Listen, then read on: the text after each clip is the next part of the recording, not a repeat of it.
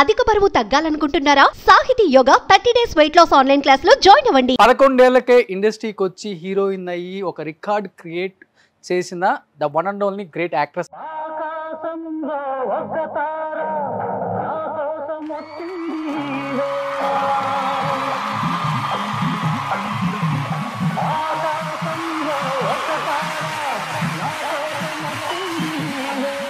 So wish you happy Mother's Day. ప్రతి ఒక్క అమ్మకి ఒకసారైనా అమ్మే 10 సార్లైనా అమ్మే ప్రతి ఒక్క అమ్మకి నా హృదయపూర్వక మాతృదినోత్సవ సందర్భంగా శుభాకాంక్షలు.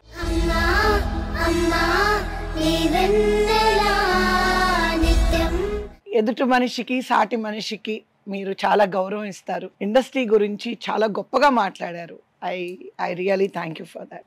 అది నాకు చిరంజీవి గారు నేర్పించారు. కొన్ని ఇంటర్వ్యూలు చేసినప్పుడు నాకు చాలా హార్ట్ టచింగ్గా ఉన్నాయి. రోషన్ ఇంకా హెల్ప్ చేద్దాం, ఇంకా ఎవరున్నారు చూడండి, ఇంకా హెల్ప్ చేద్దాం, ఎన్ని డబ్బులైనా పర్వాలేదు, అందరూ హ్యాపీగా ఉండాలి, ఎంత ఎత్తుకు ఎదిగినా ఒదిగి ఉండాలి అనేది అని అంటారు.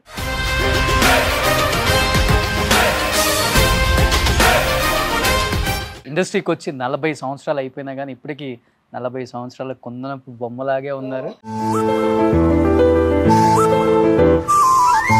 50 గుడిసెలు ఒక పెంకుటిల్లు ఉంటుంది. ఆ పెంకుటిల్లే మాది. ఓకే, హీరోయిన్ అక్కడ ఉందమ్మా, పెంకుటింట్లో ఉంది గుడిసెల్లో. కవిత గారు, అందం, నటన, తెగువ ఈ 3 ఉన్నాయి మీ దగ్గర. అన్ని సినిమాలు చేసి జయప్రద గారు, జయసుధ గారు, శ్రీదేవి గారు లాంటి స్టార్డమ్ ఎందుకు రాలేదు మీకు? 100 మూవీస్ చేశాను అంటే 90 మూవీస్ ఒకవేళ తొక్కేయాలనుకున్న జయప్రద గారు, శ్రీదేవి, జయసుధ గారికి మ్యారేజ్ అయింది. వాళ్ళ ముగ్గురు తర్వాత ఫస్ట్ ప్లేస్ కి షిఫ్ట్ అవుతున్నాను. మా బ్రదర్ యాక్సిడెంట్ లో చనిపోయాడు. ఎప్పుడైతే మా బ్రదరు అలా చనిపోయాడో మా మదరు. కరోనా అనేది అందరి జీవితాలలో అసలుకి ఇంకా విషాదం మిగిల్చిపోయిందని చెప్పుకోవచ్చు. బట్ కవిత గారికి అయితే జీవితాంతం మర్చిపోలేని ఒక విషాదాన్ని అయితే మిగిల్చి వెళ్ళిపోయింది. ప్రపంచంలో అటువంటి హస్బెండ్ నాకు తెలిసి ఎవరికి దొరకదు. సూసైడ్ అటెంప్ట్ చేసుకునే అంత ఆలోచన ఉంది ఆమెకి. 3 times అటెంప్ట్. మీరు ఎప్పుడు నన్ను ఒక్కడికిలాగా అనుకోవచ్చు. Thank you. మా సాయి అనుకుంటాను.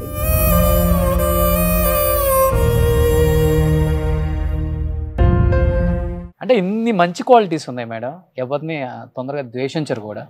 అలాంటిది ఒక స్టార్ హీరోయిన్తో నన్ను ఒక హీరోయిన్ అప్పుడు చాలా గొడవలు అయ్యి సినిమా కూడా కాస్ట్యూమ్ చేంజ్ చేసుకునే విషయంలో ఒక క్యారవాన్లోకి వెళ్తే హీరోయిన్ చంప పగిలిపోతుంది. నేను ఇండస్ట్రీకి రాకముందు కృష్ణ గారి డై హార్ట్ ఫ్యాన్. మోసగాళ్లకు మోసగాళ్ళు హైదరాబాద్లో వెంకటేశ్వర థియేటర్లో 100 times చూసాను. Hi hello, welcome to Suman TV. నేను మీ Roshan and welcome to my show heart to heart with Roshan. ఇప్పుడు మనకు షోకి రాబోయే గెస్ట్ గురించి చెప్పాలి అంటే 11 ఏళ్లకే ఇండస్ట్రీకి వచ్చి హీరోయిన్ అయ్యి ఒక రికార్డ్ క్రియేట్ చేసిన the one and only great actress అని చెప్పుకోవచ్చు. ఇండస్ట్రీకి వచ్చి 40 సంవత్సరాలు అయినా కానీ తన అందం, నటన, తెగువతో ఇప్పటికి కూడా నేనేమాత్రం తీసిపోను, నా నటనతో అందరినీ అలరిస్తాను అంటున్నారు. ఇక్కడికి వచ్చి కూడా అలరిచ్చే కెపాసిటీ ఉందని చెప్తున్నారు. ఇంకెందుకు ఆలస్యం, please welcome none other then great actress కవిత గారు.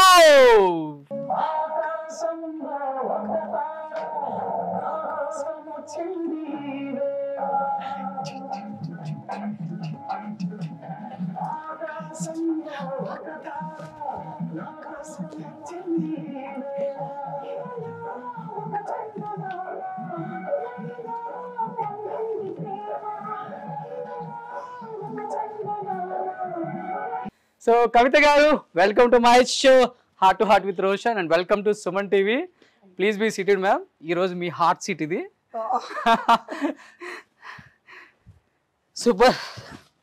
సో హాయ్ కవిత గారు, నమస్కారం మేడం. నమస్తే సో ఫస్ట్ ఆఫ్ ఆల్ మీకు advance wish you happy mother's day. Thank you. So అమ్మ అంటే ఎలా ఉండాలి అంటే ఇండస్ట్రీలో కొంతమందిని చూసినప్పుడు అమ్మ క్యారెక్టర్లు చేసిన హీరోయిన్ క్యారెక్టర్లు చేశారు, అది వేరే విషయం.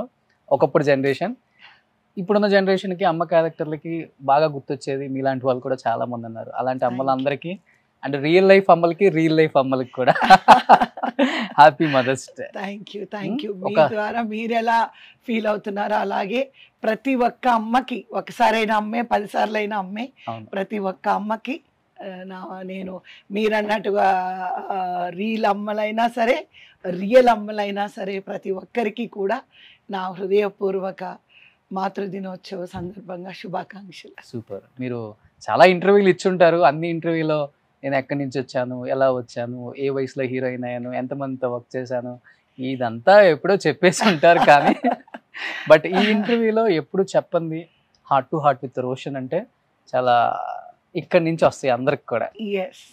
ఎస్ మీ ప్రోగ్రామ్స్ నేను ప్రాక్టికల్గా అంటే మీరు లింక్ మాకు నాకు పంపించక్కర్లేదు అనుకోండి, పంపించరు కూడా మీరు, కానీ టాక్ ఆఫ్ ద టౌన్ అనేది ఒకటి ఉంటుంది. రోషన్ గారి ప్రోగ్రామ్ అని అంటే తప్పకుండా అందరూ వాచ్ చేస్తారు. నేను గమనించింది ఏంటి అని అంటే ఎదుటి మనిషికి సాటి మనిషికి మీరు చాలా గౌరవం ఇస్తారు. మీ ఇంటర్వ్యూస్లో ఎథిక్స్ మోరల్స్తోని మీ ఇంటర్వ్యూస్ చాలా హార్ట్ టచ్గా ఏది మాట్లాడచ్చు ఏది మాట్లాడకూడదు అంటే ఎలా వాళ్ళల్లో ఒక మంచితనాన్ని ఎక్స్ట్రాక్ట్ ఎలా చేయాలి అనే దాని మీద మీ ప్రోగ్రామ్స్ నేను చాలా చూసాను రోషన్ గారు. Of course you are good friend to me also, family friend to us. కానీ ఈ రోజు మీ ప్రోగ్రామ్ లో నేను ఉండడం అనేది నేను చాలా హ్యాపీగా ఫీల్ అవుతున్నాను. It's my pleasure ma'am. Thank you. కొన్నిసార్లు మీరు అన్నారు నా దగ్గర నటులు అంటే నేను చాలా గౌరవిస్తాను కవిత గారు, ఇండస్ట్రీలో ఏ ఆర్టిస్ట్ ఉన్నా వాళ్ళందరంటే నాకు ఒక తెలియని ఒక ప్రేమ నాకు ఉంది, గౌరవం నాకు ఉంది అని మీకు గుర్తుందో లేదో నా దగ్గర. అంటే వాళ్ళందరూ ఎంత కష్టపడి వచ్చారో తెలుసు కదా మనకి, ఆ కష్టానికి గౌరవం ఇవ్వాలి. వాళ్ళ యాక్టరా, పెద్ద యాక్టరా, చిన్న యాక్టర్ కాదు, వాళ్ళ కష్టం అనేది. ఓకే, మీరు చెప్పండి మీలాంటి యంగ్స్టర్స్ ఎంతమందికి ఆ గుడ్ ఫీల్ ఉంది చెప్పండి. సారీ అంటే నేను ఎవరిని ఒప్పించడానికి చెప్పడం లేదు, జనరల్గా మన ఇద్దరం కాన్వర్జేషన్లో ఉన్నప్పుడు మీరు ఇండస్ట్రీ గురించి చాలా గొప్పగా మాట్లాడారు. I really thank you for that. అది నాకు చిరంజీవి గారు నేర్పించారు. ఆయన ఇండస్ట్రీకి వచ్చి 40 సంవత్సరాలు దాటినా ఇప్పటికి ఇండస్ట్రీకి వచ్చినప్పుడు ఎలా ఒదిగి ఉన్నారో అలా ఒదిగి ఉంటారు. మనుషుల పట్ల గౌరవం, నేను మెగాస్టార్, నేను ఇండస్ట్రీకి పెద్ద ఏముండవు, డౌన్ టు ఎర్త్ మనిషి. అది నిజమండి. పక్క వాళ్ళ మీద ఎప్పుడు నెగిటివ్ కామెంట్స్ చేయరు, అందరి గురించి పాజిటివ్గా చెప్తారు. వాళ్ళు ఇంకా లైఫ్లో ఎలా ఉన్నారు, కొన్ని ఇంటర్వ్యూలు చేసినప్పుడు నాకు చాలా హార్ట్ టచింగ్గా ఉన్నాయి. రోషన్ ఇంకా హెల్ప్ చేద్దాం, ఇంకా ఎవరున్నారు చూడండి, ఇంకా హెల్ప్ చేద్దాం, ఎన్ని డబ్బులైనా పర్వాలేదు, అందరూ హ్యాపీగా ఉండాలి అంటే అది ఒక తెలియని ఒక స్పిరిట్ ఆయన దగ్గర కూర్చున్నప్పుడు అది నేర్చుకున్నారు కదండి. ఎంత ఎత్తుకు ఎదిగినా ఒదిగి ఉండాలి అనేది అని అంటారు. సో దానికి మనం నిదర్శనం చిరంజీవి గారు అని చెప్పడానికి మనం ఏమీ ఆలోచించాల్సిన అవసరం లేదు. గ్రేట్. సో ఇండస్ట్రీకి వచ్చి 40 సంవత్సరాలు అయిపోయినా కానీ ఇప్పటికీ 40 సంవత్సరాల కుందనపు బొమ్మలాగే ఉన్నారు. కాకపోతే కొంచెం బొద్దుగా అయ్యారు కానీ but as a successful mother, as a successful heroine, as a successful actress ఎలా అనిపిస్తుంది బ్యాక్కి వెళ్ళి చూసుకున్నప్పుడు ఈ 40 years? వావ్, నా లైఫ్ ఇది ఇంత అచీవ్ చేశానా, ఇన్ని స్ట్రగుల్స్ పడ్డానా, ఇన్ని అవార్డ్స్ వచ్చాయా, ఇన్ని రివార్డ్స్ ఉన్నాయా, ఇంతమందితో కలిసి వర్క్ చేశానా, కృష్ణ గారు, ఎన్టీఆర్ గారు, ఏఎన్ఆర్ గారు, అక్కినేని గారు, చిరంజీవి గారు, బాలకృష్ణ గారు, వెంకటేష్ గారు, ఆ తరం నుంచి ఈ తరం వరకు అందరితో కుమ్మేశారు. అనిపిస్తుందండి. అంటే మనిషి మనం పరిగెత్తేటప్పుడు తెలియదు, మనకి పరిగెడుతూనే ఉంటాం. ఒక్కసారి ఆగి ఇలా వెనక్కి తిరిగి చూసామంటే ఆ జర్నీ, నా జర్నీ చాలా చాలా పెద్ద జర్నీ రోషన్ గారు. నిజంగా చెప్పాలి అని అంటే 5 generations చూశాను నేను ఇండస్ట్రీలో. ఆ రోజు ఎస్వి రంగారావు గారికి మనవరాలుగా ఒక సినిమాలో చేశాను, ముగ్గురు అమ్మాయిలు సినిమాలో, రేలంగి గారితో చేశాను. సావిత్రమ్మ గారు నాకు అమ్మగా ఎన్నో సినిమాలు చేశారు, అంజలీదేవి గారు అమ్మగా చేశారు, శారద గారు చేశారు. అలా చెప్పుకుంటూ పోతే ఆల్ ద సీనియర్ ఆర్టిస్ట్ అప్పుడున్న ఆర్టిస్టులు నాకు నేను వాళ్ళ కూతురుగా చేయడం జరిగింది. అలాగే పెద్ద పెద్ద హీరోస్కి కూడా నేను డాటర్గా చేయడం జరిగింది. ఆ తర్వాత మళ్ళీ నేను హీరోయిన్గా అయ్యి అంత టాప్ హీరోస్తోని, అంటే 4 భాషల్లో ఉన్న టాప్ హీరోస్తోని యాక్ట్ చేయడం. ఆ తర్వాత మళ్ళీ నా రీఎంట్రీ నిన్నే పెళ్ళాడతా తర్వాత మళ్ళీ ఈ జనరేషను, మళ్ళీ అగైన్ ఆ 10 years తర్వాత మళ్ళీ నెక్స్ట్ జనరేషన్తో కూడా అలా లైక్ అల్లరి నరేష్ గారు కానీ ఇప్పుడు వచ్చిన కొత్త హీరోస్తో కానీ కూడా యాక్ట్ చేయడం జరుగుతుంది. సో టోటల్గా నేను 5 generations-తో వర్క్ చేయడం జరుగుతుంది. గ్రేట్. ఆల్మోస్ట్ ఒక 500 పిక్చర్స్ చేసి ఉంటారా అన్ని భాషల్లో? 475 అంటే హీరోయిన్ గా ఓన్లీ 152, రీఎంట్రీ అయ్యి మదర్ క్యారెక్టర్స్ కానీ సిస్టర్ క్యారెక్టర్స్ కానీ ఇండివిజువల్ క్యారెక్టర్స్ కానీ అవి crossed 300. 152 pictures as a heroine. All 4 great ma'am, చాలా పెద్ద నెంబర్ అది. ఇప్పుడున్న వాళ్ళంతా ఒక 20-30 చేసేలోపు 10 చేసేలోపే కనిపించారు. ఎలా ఉండేదంటే నేను చేసేటప్పుడు 3 షిఫ్ట్లు. నన్ను తమిళ ఇండస్ట్రీలో చాలా ఏడిపించేవారు, చంద్రమోహన్ గారు కూడా ఏడిపించేవారు. వచ్చింది ఏమ్మా 2 గంటల షూటింగు, మళ్ళీ ఏ షూటింగ్కి వెళ్ళాలి, అలాగా నన్ను చాలా ఏడిపించేవారు అనమాట. ఏంటంటే వీలు కాని పరిస్థితి. ఒకే ఏవిఎం స్టూడియోలో 1st floor నుంచి 13th floor వరకు మనకు ఉన్నాయి. నా కోసమనే ఒక ఫ్లోర్లో తమిళ మూవీ షూటింగ్ జరిగేది, ఇంకొక ఫ్లోర్లో తెలుగు జరిగేది, ఇంకొక చోట డబ్బింగ్ పెట్టుకునేవాళ్ళు, ఇంకొక చోట ఏదన్నా ఒక కన్నడం, ఒక ఏదన్నా ఫైట్ సీన్ లాంటిది ఏదన్నా బ్యాలెన్స్ ఉంటే అక్కడ పెట్టు. సో నాకు ఈ షటిల్ చేయడమే నైట్ 2 గంటల వరకు షట్లింగ్ ఉండేదండి. అలాగా అవర్స్ వర్క్ చేసిన డేస్ కూడా ఉన్నాయి. నా అదృష్టం ఏంటో తెలీదు, రీఎంట్రీలో కూడా ఇదే హైదరాబాద్లో నేను 4 షిఫ్ట్లు చేశానండి. Mother character.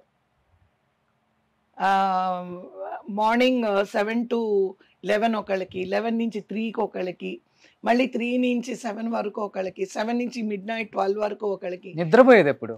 ఏం చేయాలి అంటే ఈ కాంబినేషన్ ప్రాబ్లము, ఏదన్నా షూటింగ్ క్యాన్సిల్ అయిపోయి ఆర్టిస్ట్ ప్రాబ్లం వచ్చి మళ్ళీ ఆర్టిస్ట్ డేట్లు దొరికి, సో కాంబినేషన్ అలా మిస్ అయిపోయి అందరూ అడిగేవారు. బ్రహ్మానందం గారిని చూసేవాళ్ళం మేము, ఆయన 2 hours 3 hours ఇవ్వడము.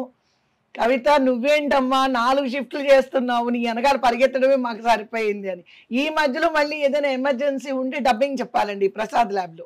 ఓకే. రీఎంట్రీలో కూడా నేను అంత చెన్నైలోని 4 షిఫ్ట్లు చేసిన రోజులు ఉన్నాయండి. కన్నడ మూవీస్లో కూడా నేను 3 షిఫ్ట్లు చేసిన, మదర్ రోల్గా 3 షిఫ్ట్లు చేసిన రోజులు ఉన్నాయి. అఫ్కోర్స్ మలయాళంలో అలా ఇది జరగలేదు, but Telugu, Kannada and Tamil 3 to 4 షిఫ్ట్లు చేశారండి. Okay, I think you are so blessed ma'am. ఎందుకంటే సావిత్రమ్మతో వర్క్ చేశారు, గ్రేట్. అది అంజలిదేవి గారితో వర్క్ చేశారు, శారదమ్మతో వర్క్ చేశారు, వరలక్ష్మి గారు, జీవరలక్ష్మి గారు యాజ్ ఎ డాటర్ గా. గ్రేట్. అసలు ఎన్ని మెమరబుల్ మూమెంట్స్ ఉంటాయి వాళ్ళతో. ఒక అది చెప్పలేని ఒక ప్రయాణం అది. మీరు అన్నారు కదా వెనక్కి తిరిగి చూసుకుంటే మీకు ఎలా ఉంది అంటే ఒక ఆయాసం లాగా వచ్చేస్తుంది అనమాట. అన్ని సినిమాలు, అన్ని ప్రదేశాలు, వెళ్ళని ప్రదేశం లేదు. అంటే నేను అనేది సౌత్ ఇండియాలోని టోటల్గా ఎక్కడ ఒక ప్లేస్ నేను వదిలేశాను షూటింగ్కి వెళ్ళకుండా, ఆ చోటు మిగిలిపోయింది అనేది లేదు. అప్పట్లో అంతా మీకు తెలుసు, ఊటీ కానీ, కొడైకెనాల్ కానీ, కుట్రాలం కానీ, శివసముద్రం కానీ, రాజమండ్రి కానీ, నాగార్జున సాగర్ డ్యామ్ కానీ, ఇక్కడ చూసారంటే మీరు నెహ్రూ జూలాజికల్ పార్క్ కానీ, అక్కడంతా సాంగ్స్ చాలా బాగా జరిగేవి అప్పట్లో. అలాగా కర్ణాటక కానీ, మీరు కేరళ చూసిన ఒక్క ప్లేస్ మిస్ కాలేదండి. సూపర్. చాలా ఇండస్ట్రీగా చూస్తే చాలా పెద్ద జర్నీనే నాకు. అలాగే ఫ్యామిలీ లైఫ్ కూడా మీరు చూసారంటే 50 గుడిసెలు ఉన్న ఒక కుగ్రామం నుంచి సౌత్ ఆఫ్రికా నుంచి అమెరికా వరకు లైఫ్ చూసేసారు. ఖమ్మం డిస్ట్రిక్ట్ కదా, తాడేపల్లిగూడెం వెస్ట్ గోదావరి అండి. వెస్ట్ గోదావరిలో అంటే తాడేపల్లిగూడెం కాదు, ఇది మంచి తాడేపల్లిగూడెం అంటే ఇంకేముంది, it's a very big place. Tadepalligudem నుంచి 15 kilometers నీడమర్రు అని చెప్పి ఒక 50 గుడిసెలు, ఒక పెంకుటిల్లు ఉంటుంది. ఆ పెంకుటిల్లే మాది. ఓకే. హీరోయిన్ ఎక్కడుందమ్మా? పెంకుటింట్లో ఉంది. గుడిసెల్లో. అంటే ఆ రోజుల్లో పెంకుటిల్లు అంటే మీరు కోటీశ్వర్లు అని అర్థం. అంతే. అవును. సో మా నాన్నగారు వాళ్ళది జాయింట్ ఆ ఫ్యామిలీ. రోజుల్లో అని చెప్పేసి మీ వయసు బయట తెలిసిపోతుంది జనానికి. అంటే విలేజెస్ లో అండి ఆ! పెంకుటిల్లు అన్నారంటే "వా, చాలా డబ్బున్న వాళ్ళు వీళ్ళు అని ఒక ఆ ఒకటి. రోజుల్లో అట్లా ఉండేదన్నమాట. సో అలాగా ఒక బట్ ఉమ్మడి కుటుంబం. కవిత గారు మీరు ఆ రోజుల్లో మోడ్రన్ డ్రెస్‌లు, స్విమ్ సూట్‌లు వేసుకోవడం నాకు బాగా గుర్తుంది. నేను చాలా సినిమాల్లో చూశాను. ఓకే. అంత ధైర్యం ఎలా వచ్చింది ఆ రోజుల్లో అలా ఏసేద్దాం అయితే అయింది క్యారెక్టర్ కోసం ఏ క్యారెక్టర్ వచ్చినా పర్వాలేదు అలా ఏసేసుకున్నారా? లేకపోతే ఒకటి రోషన్ గారు, ఇప్పుడు 18 ఇయర్స్ తర్వాత మీరు హీరోయిన్ అయ్యారనుకోండి, మన ఓన్ నాలెడ్జ్‌తో మనం వర్క్ చేస్తాం. నేను నా ఫస్ట్ మూవీలోనే స్విమ్ సూట్ ఉంది. 11 ఇయర్స్. 11 ఇయర్స్ అమ్మాయికి ఒక స్విమ్ సూట్ ఏస్తే దే ఫీల్ గ్రేట్. దే కంఫర్టబుల్‌గా హ్మ్. ఉంటారు వాళ్ళు. సో, అలాగా నాకు ఇది వేసుకోకూడదు అనే ఇష్యూ నాకు ఎప్పుడు రాలేదు. అంటే ఆ ఏజ్‌కి నాకెప్పుడు తెలీదు. నేను ఆలోచించలేదు. నా గైడెన్స్ అంతా మా అమ్మగారు ఆ ఓకే. టైంలోని. సో, ఈ స్విమ్ సూట్లు ఇవన్నీ కూడా ఏ సినిమాలో ఎలా వస్తుంది, ఎలాగా ఈ డబుల్ పీస్ అనేది కాకుండా లైక్ సింగిల్ అంటే ఆ సింగిల్ పీస్ స్విమ్ సూట్‌కి అమ్మ యాక్సెప్ట్ చేశారనమాట. ఇంకోటేంటంటే స్విమ్ సూట్‌కి మీకు తెలుసు ఫిగర్ లేకపోతే స్విమ్ సూట్స్ అన్నీ చాలా ఆడ్‌గా ఉంటాయి. మేబీ నేను చాలా బక్కగా ఉండేదాన్ని అప్పుడు. Maybe it suited. సో, అలాగా కొన్ని కన్నడ మూవీస్, కొన్ని తమిళ్ మూవీస్, కొన్ని తెలుగు మూవీస్‌కి కూడా even Malayalam movies swim suit వేసుకోవడం జరిగింది. ఓకే. బట్ కొంత ఏజ్ వచ్చిన తర్వాత అనిపించిందా? అదే ఎందుకు మనకి స్విమ్ సూట్లు ఏసుకొని ఇంత ఎక్స్‌పోజింగ్ చేయాల్సొస్తుంది క్యారెక్టర్ కోసం? అంటే నేను అలా అనుకోలేదండి. స్విమ్మింగ్ పూల్‌కెళ్ళి నేను శారీ కట్టుకొని స్విమ్ చేస్తాను అని చెప్పలేము. అలాగే టెంపుల్‌లో స్విమ్ సూట్ వేసుకుంటానని చెప్పలేము. సో, అప్పుడు నా మైండ్ సెట్ ఏ క్యారెక్టర్‌కి మనం ఎలా ఉండాలి? ఏ క్యారెక్టర్‌కి ఏది సూట్ అవుతుంది? ఆ అవుట్‌ఫిట్ కరెక్ట్‌గా ఉంటుందనేది మైండ్ సెట్ అండి. ఓకే. ఎక్స్‌పోజింగ్ అనే ఆలోచన కాదు గానీ, స్విమ్మింగ్ పూల్‌లో స్విమ్ సూట్‌తోనే కదా ఉండాలి అని. బట్ చిన్న నిడమరు నుంచొచ్చి నేర్చుకున్నాను నేను స్విమ్మింగ్ సవేరా హోటల్‌లో చెన్నైలో. ఓకే. నా ఫస్ట్ మూవీ 'ఓ మంజు' అక్కడే షూటింగ్ ఉంటుంది. స్విమ్మింగ్ పూల్‌లో షూట్ ఉంటుంది అంటే ఒక 3, 4 డేస్ ముందు వెళ్ళి అసలు నాకు వాటర్ అంటే చాలా భయం అనమాట. బట్ డూప్ కాకుండా మనం 4, 5 షాట్‌లైనా మనం చేయగలగాలి ఓకే. అనేది ఆ పట్టుదల మాత్రం ఉంది. నేర్చుకున్నాను. నేర్చుకొని ఆ తర్వాత ఏ సినిమాలో స్విమ్మింగ్ వచ్చినా కూడా చేశాను నేను. ఓకే. కవిత గారు అందం, నటన, తెగువ ఈ 3 ఉన్నాయి మీ దగ్గర. అసలు నో డౌట్. అందుకని ఇన్ని సినిమాలు చేయగలిగారు. అన్ని సినిమాలు చేసి ఈ 3 కూడా ఉన్నప్పటికీ జయప్రద గారు, జయసుధ గారు, శ్రీదేవి గారు లాంటి స్టార్డమ్ ఎందుకు రాలేదు మీకు అంటే ఏమని చెప్తారు? తొక్కేశారా ఎవరైనా? అలాగే నేను అనుకోవడం లేదండి. ఆహ్, ఇప్పుడున్న సిట్యుయేషన్ వేరు రోషన్ గారు. అప్పుడు ఎలా ఉండేది అనంటే, మీరు నా మూవీస్ అన్నీ మీరు తీసుకున్నారంటే 100 మూవీస్ చేశానంటే 90 మూవీస్ నావి సక్సెస్. ప్లాటినం జూబ్లీస్, సిల్వర్ జూబ్లీస్, నంది అవార్డ్స్, 100 డేస్ ఆడిన సినిమాలు 90% ఉన్నాయి.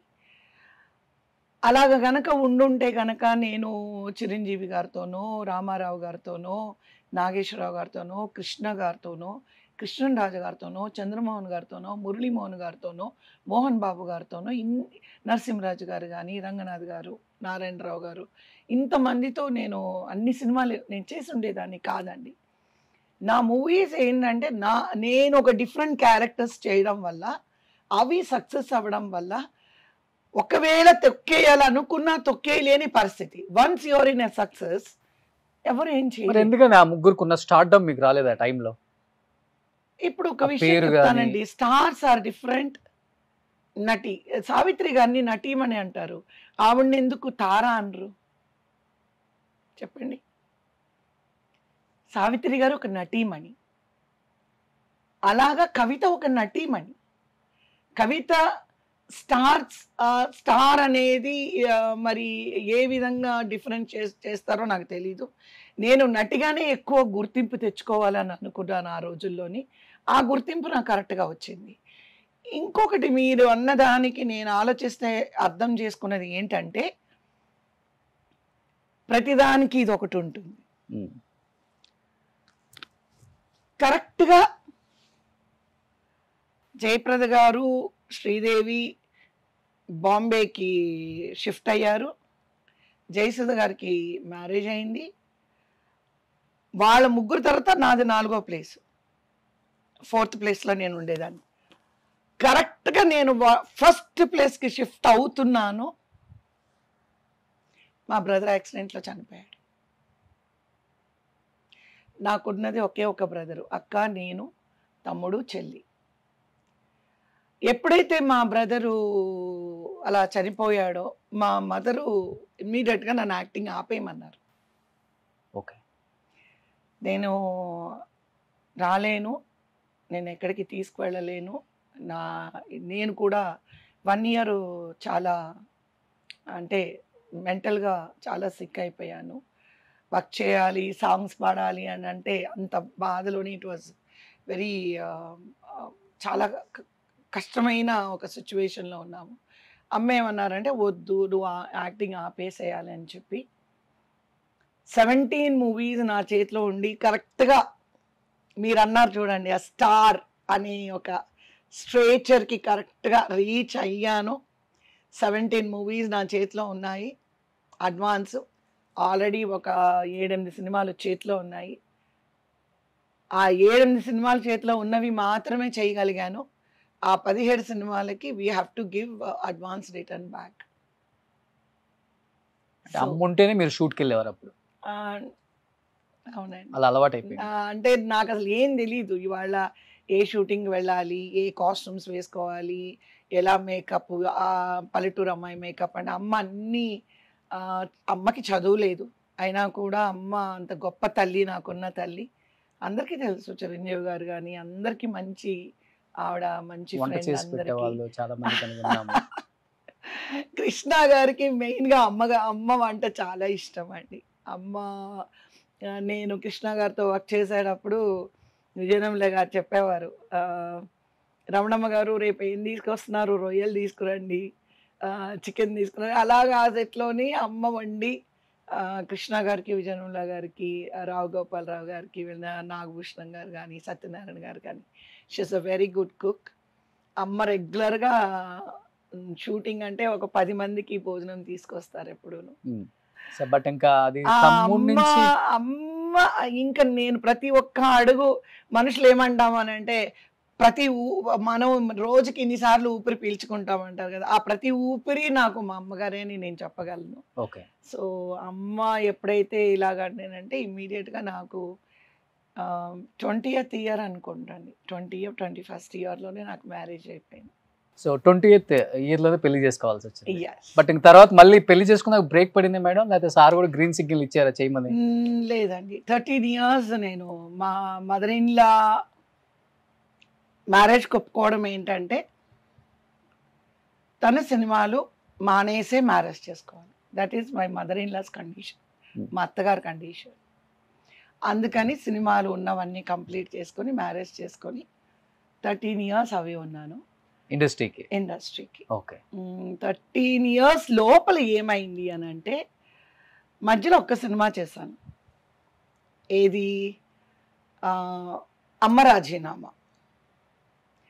అది నేను చెన్నైకి షూటింగ్ వచ్చినప్పుడు, చెన్నైకి మేము షాపింగ్కి వచ్చినప్పుడు మా మదర్ ఇంటి పక్కన తరంగాల ప్రొడ్యూసర్ గారు ఉండేవారు, కోటి రామకృష్ణ గారి డైరెక్షన్. ఆయన ఏంటి ఇంత మంచి ఆర్టిస్టులు అందరూ, సుహాసిని మీరు అందరూ వెళ్ళిపోతే ఇంకేంటమ్మా, నాకు ఒక వదిన క్యారెక్టర్ కావాలంటే ఎవరు లేరు, ఒక అక్క క్యారెక్టర్ అంటే ఎవరు లేరు, నా తరంగాల సినిమాలో మంచి డాక్టర్ క్యారెక్టర్ ఉంది అని అంటే, మా వారు అన్నారు, లేదండి మేము ఏదో హాలిడేస్కి వచ్చాము, మేము మళ్ళీ వెళ్ళిపోవాలి, పెద్ద పాప చదువుకుంటుంది అన్నారు. అని అంటే వెంటనే ఏమన్నారంటే, లేదు తన పోర్షన్ మాత్రం 15 days ఉంటుంది, మేము ఫినిష్ చేసుకొని మేము 15 daysలో మిమ్మల్ని పంపించేస్తామని. పాపం నిజంగానే కోటి రామకృష్ణ గారు మొత్తం నా షూట్ అంతా ఫస్ట్ ప్లాన్ చేసుకొని ఆ సినిమా నేను చేసి మళ్ళీ 2 రోజులు వెయిట్ చేసి డబ్బింగ్ కూడా ఫినిష్ చేసుకొని నేను వెళ్ళిపోవడం జరిగింది. తరంగాలని ఒక సినిమా చేశాను. దాంట్లో నిరోషా హీరోయిన్, వినోద్ కుమార్ గారు హీరో. సో ఆ సినిమా ఒకటి చేశాను. ఆ తర్వాత ఈ సినిమా ప్రొజెక్షన్కి పిలిచినప్పుడు దాసనారాయణరావు గారు చూసి, అరే మన కవిత యాక్ట్ చేస్తుందా, ఎక్కడుందా అమ్మాయి అని అంటే, కోడి రామకృష్ణ గారు మా మదర్ నంబర్ ఇస్తే మళ్ళీ నాకు దాసనారాయణరావు గారు అశ్వినీదత్ గారి దగ్గర నుంచి కాల్ వస్తే, అమ్మ రాజీనామా సినిమా అంటే ఇంకా లేదు లేదు కష్టము అది ఇది అని అంటే మళ్ళీ నేను ఒక 2 monthsకి రావాల్సి వచ్చింది. వచ్చి అమ్మ రాజీనామా చేసిన తర్వాత కొంచెం లాంగ్ గ్యాప్ వచ్చింది. ఎందుకంటే అక్కడి నుంచి మేము మలేషియా వెళ్ళడం జరిగింది. మలేషియాలోని ఒక ఆల్మోస్ట్ 4 years ఉన్నాము. మీరి అని చెప్పి అక్కడ ఆయనకి వర్క్ జరుగుతుంటే అక్కడ 4 years ఉండాల్సి వచ్చింది. సో ఆ ప్రాసెస్లో గ్యాప్ వచ్చింది. తర్వాత ఆయన ఇక్కడ రాజమండ్రిలో కాంట్రాక్ట్ తీసుకున్నారు. ఆ ప్రాసెస్లో ఆయన చెన్నై రావడం జరిగింది, మేము రావడం జరిగింది. అప్పుడు నాకు నిన్నే పెళ్ళాడతా, పెద్దరికం చేశారు. టక అన్నీ ఒక్కొక్కటి తమిళ్, మలయాళం, మళ్ళీ ఇంకా న్యూస్ స్ప్రెడ్ అయిపోయి ఇంకా ఆల్ లాంగ్వేజెస్లో మళ్ళీ బిజీ.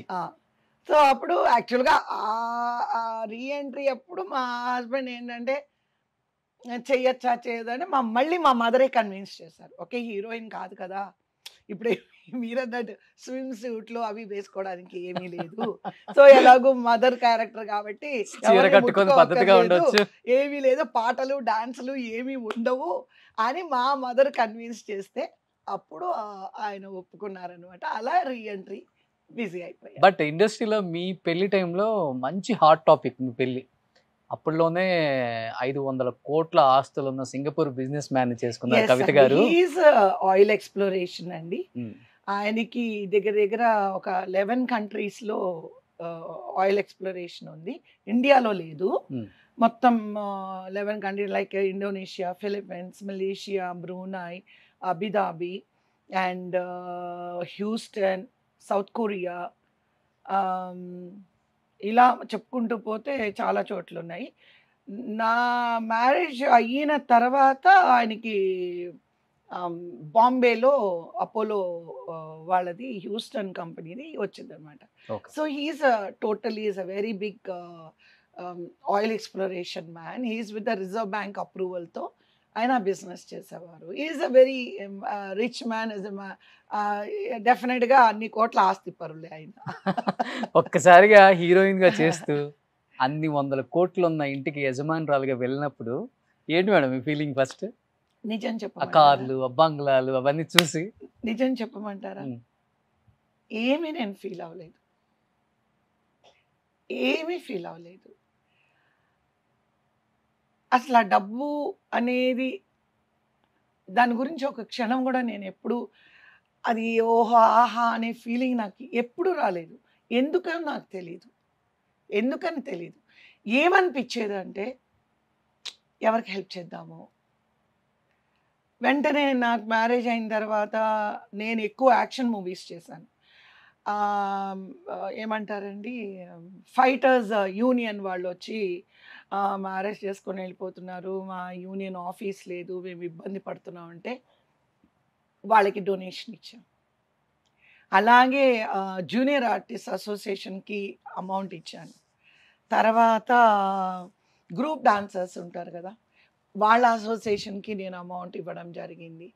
ఎవరైనా నాకు ఎలా అనిపించేది అంటే ఓకే ఆయన దగ్గర ఇది ఇంత డబ్బు ఉంది కదా, నాకేంటంటే నేను ఫుడ్డీ కాదండి, నాకు పెద్ద జ్యువెలరీస్ వాటి మీద పెద్ద ఇంట్రెస్ట్ లేదు. నేను చాలా సింపుల్ పర్సన్. నేను ఎక్కువ కాటన్ శారీస్ కట్టుకుంటాను. 100 రూపీస్ అయినా ఎప్పుడు కాటన్, 100 రూపీస్ అయినా కాటన్ శారీస్ చాలా ఇష్టం. మా వారికి పట్టు చీరలు ఇష్టం, నాకు కాటన్, ఆయనకి పట్టు చీరలు. సో ఆయనతో పిల్లలతో కానీ ఫంక్షన్స్ పెళ్ళిళ్ళకి వెళ్ళినప్పుడు పట్టు చీరలు కానీ నేను ఎప్పుడు కాటన్ శారీలోనే ఉండేది. నాకు ఎప్పుడు ఈ జ్యువెలరీస్ ఎందుకో చిన్నప్పటి నుంచి అలాంటి కోరికలు లేవు. నా కోరిక ఎలా ఉంటుందంటే చెప్తే మీరు అందరు నవ్వుతారు. నాకు ఒక నవారు మంచం ఇష్టం, గేదెలు ఉండాలి, ఆవులు ఉండాలి, ఆవులు ఉండాలి. సింగపూర్ లో పెట్టుకోవాల్సింది కదా. మేము చెన్నైలో పెట్టుకున్నారు, మీరు నమ్మరు. మా ఓన్ హౌస్లోని మా హస్బెండ్ అడిగితే నాకు హార్స్ రైడింగ్ చేసి నాకు హార్స్ ఇష్టం అని అంటే ఒక పెద్ద ఏమంటారు నా కోసం ఒక గార్డెన్ కొని నాకు ఒక హార్స్, మన హార్స్ రాజు వాళ్ళ దగ్గర నాకు వైట్ హార్స్ ఒకటి కొని పెట్టారు మా వారు. ఓకే.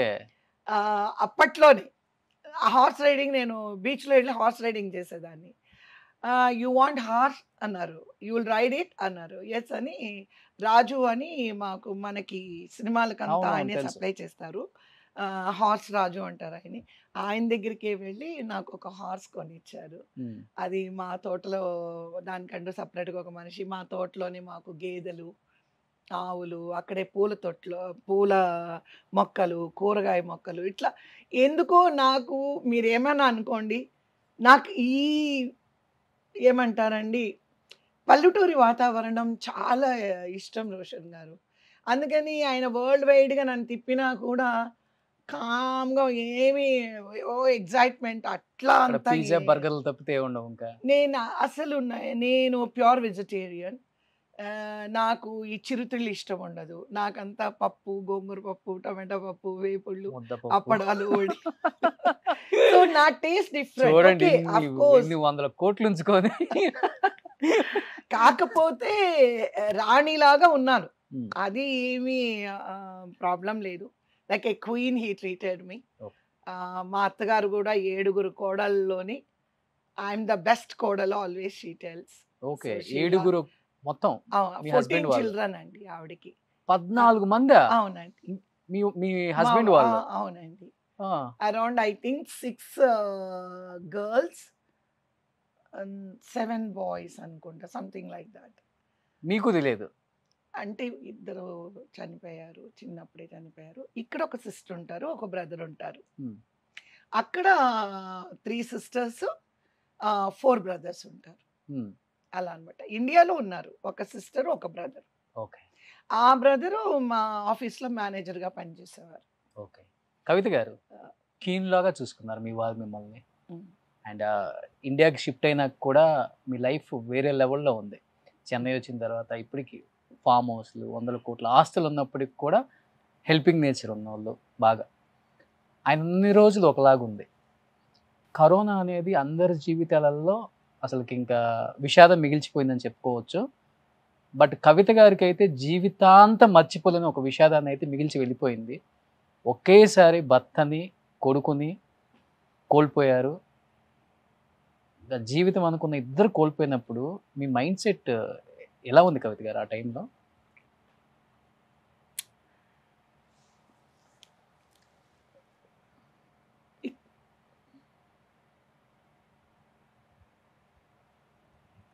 ఇట్లా ఉంది అని మనం చెప్పడానికి అది తెలుసు, దానికి వర్డ్స్ ఉంటాయా రోషన్? ఎక్స్ప్రెషన్ ఉంటుందా? నాకు తెలీదు దానికి. Can you bring it out in fame of words? But మిమ్మల్ని మీరు ఎలా అసలుకి ధైర్యం చెప్పుకొని ఫ్యామిలీని ముందుకు తీసుకెళ్ళగారు ఆ టైంలో? నేను అనేది నేనే కాదు, నా ప్లేస్లో ఎవరున్నా ఇది అని మనం ఇట్లా అని వర్డ్స్లో ఎవరు చెప్పలేము. ఎట్లా అంటే మీరే అంటున్నారు, మీరే కాదు, జయప్రద అక్క ఫోన్ చేసి ఒక్క మాట చెప్పింది, ప్రపంచంలో ఎవ్వరికీ దొరకరు. గుక్కబెట్టి ఏడ్చదు జయప్రద అక్క ఫోన్ చేసి. ప్రపంచంలో అటువంటి హస్బెండ్ నాకు తెలిసి ఎవరికీ దొరకరు, నీకున్నారు. నాకు ఏం చెప్పాలో తెలియట్లేదు అని జయసుధ గారు ఫోన్ చేశారు. అఫ్కోర్స్ రోజా రమణి గారు, నేను మేమిద్దరు హీరోయిన్గా యాక్ట్ చేసినప్పుడు ఎలా ఫ్రెండ్స్గా ఉన్నామో, రోజా రమణి గారు నేను ఇప్పటికీ అదే లెవెల్లో మేము ఫ్రెండ్స్గా ఉన్నాము. రోజా రమణి గారికి మా వారంటే చాలా ఇష్టం, చలపతి గారికి కూడా. ఆయనకి చక్రపాణి గారికి కూడా మా వారంటే చాలా ఇష్టం. వీళ్ళందరికీ మా వారంటే చాలా ఇష్టపడతారు. సచ్ ఎ జెంటిల్‌మ్యాన్ ఆయన. ఈయననేది డబ్బు మీరు పక్కన పెట్టండి. అందరికీ డబ్బొస్తుంది. అందరికీ డబ్బుంటుంది. డబ్బున్న వాళ్ళందరూ వైఫ్‌ని అలా చూసుకుంటారని నేను అనుకోను. డబ్బుంటే చూసుకుంటారని కాదు. See A husband the way మా హస్బెండ్ ఏంటంటే మీరొచ్చినా కూడా మిమ్మల్ని రిసీవ్ చేసుకోవడం కానీ, మంచినీళ్ళు కానీ, ఒక కాఫీ భోజనం తినేయడం వస్తే భోజనానికి ఫోర్స్ చేస్తే come man come SIT have lunch and go అంటారు. ఇట్స్ అ వెరీ అంటే అంత ఒక ఒక మనిషిలో అంత మంచి క్యారెక్టర్ మీరు లైఫ్‌లో చూడరు. Such a wonderful man he is. నాకు కంఫర్ట్ ఇచ్చారు అని నేను ఏ రోజు అనుకోలేదు. The amount of love he showed to me, showed to my friends, my family, his family. He loves his family, he loves his mother, brothers అయినా sisters అయినా చాలా బాగా చూసుకుంటారు. మా సిస్టర్స్‌ని గానీ, మా మదర్‌ని గానీ, మా ఫాదర్‌ని గానీ చాలా బాగా చూసుకుంటారు. అంత మంచి వ్యక్తి ఆయన. నేను ఫీల్ అయ్యేది ఏంటంటే అంత ప్రేమించే వ్యక్తి ఎన్ని రోజులు గ్యాప్ మేడం వాళ్ళిద్దరూ చనిపోయడానికి? 20 days అంతే కదా? 10 days. ఫస్ట్ బాబు చనిపోయిన 10 రోజులకి భర్త.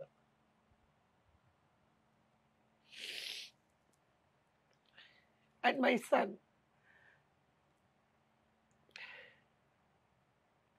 నేను మా బాబు పుట్టినప్పుడు మదర్స్ డే ఇంటర్వ్యూస్ చేసేటప్పుడు ఎప్పుడూ నేను always I used to say I'm a proud mother to my son. కంటికి రెప్పలా కాపాడారు తెలుసు మేడం మా అందరికి. He is a special kid. ఇప్పుడు స్పెషల్ కిడ్కి ఏమవుతుందంటే దేవుడంట సెలెక్ట్ చేసుకుంటాడు. He will select a mother. Normal కిడ్స్కి మదర్ సెలెక్ట్ చేసుకోకల్లా ఎవరికైనా పిల్లలు పుట్టచ్చు. బట్ ఒక స్పెషల్ కిడ్ అనేటప్పటికి he will select the womb. I use to be very proud to be his mother. చాలామంది ఏం చేస్తారు, ఇలాంటి పిల్లలు ఉన్నారంటే ఓ బయటికి వెళ్తే వీళ్ళని మర్యాద పోతుందని. నాకు చాలామంది ఇండస్ట్రీలో కొంతమంది ఉన్నారు, నేను వాళ్ళ పేర్లు నాకు తీసుకురావడం ఇష్టం లేదు. అలాంటి పిల్లలతోని బయటికి నడవకూడదు, బయట నడవకూడదు వాళ్ళతోని, వాళ్ళకి ఇన్సల్ట్ అయిపోతుంది అని. లేదా బాగా డబ్బున్న వాళ్ళకి అలాంటి పిల్లలు ఉంటే డ్రైవర్లతోని హాస్పిటల్కి పంపించడము, డ్రైవర్ పిల్లలు అని చెప్పడము. నేను మా బాబు వల్ల మెనీ స్టోరీస్ ఐ హర్డ్. నేను వెళ్ళిన హాస్పిటల్లోనే నేను విన్నాను అవన్నీ. కానీ I use to carry him everywhere, every day. And వాడు 2 months baby, 3 months baby continuously అన్ని public ప్లేసెస్లోకి I use to take him everywhere. ఏంటంటే I want him to expose, I want him to learn everything. He came out of everything. అంతా బిడ్డ బంగారం లాగా. Like మా వారు కానీ, మై డాటర్స్ కానీ, లైక్ మై మదర్ కానీ, మా ఫాదర్ కానీ, like my friends. It is my friends, నా చుట్టూ ఉన్న ఫ్రెండ్స్ కూడా సాయి అంటే దే లవ్ అనమాట. నా కొలీగ్స్ అందరికీ. మీరు రోజారమణి గారిని అడగండి, రోజారమణి గారు, విజయనిర్మల గారిని అడగండి. విజయనిర్మల గారు మీకు చెప్తారు మా సాయి అంటే విజయనిర్మల గారికి ఎంత ఇష్టం తెలుసా. ఆవిడ ఇంటికి వచ్చేవారు సాయిని చూడడానికి, సాయితో 4 కబుర్లు చెప్పడానికి. నాకు ఫోన్ చేసి నా బాయ్ ఫ్రెండ్ని తీసుకురా అనేవారు. తీసుకుని వెళ్తే వీడు ఏం మాట్లాడేవాడు కాదు. వీడేమనేవాడు, నాకు మహేష్ బాబుని చూపిస్తే మీతో మాట్లాడతానని. సరే పోనీలే, నీకు మహేష్ బాబుతో నీకు ఒకరోజు బ్రేక్ఫాస్ట్ అరేంజ్ చేస్తాను. వాడు మహేష్ బాబు ఫ్యాన్ అనమాట. సో యూనో అలాంటి బిడ్డకి నేను తల్లి అయినందుకు ఐఎమ్ వెరీ ప్రౌడ్.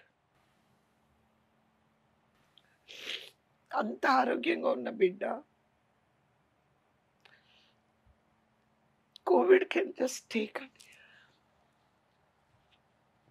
నేను అనుకుంటున్నాను మా వారు మా బాబు అని కాకుండా ఈ కోవిడ్ అందరి జీవితాల్లో gun షాట్తో taken for many people life destroyed. ఏ ఆడవాళ్ళకి రాకూడని ఒక పెద్ద కష్టం మేడం, నిజంగా ఎవరికి రాకూడదు కూడా ఇది కళ్ళ కూడా.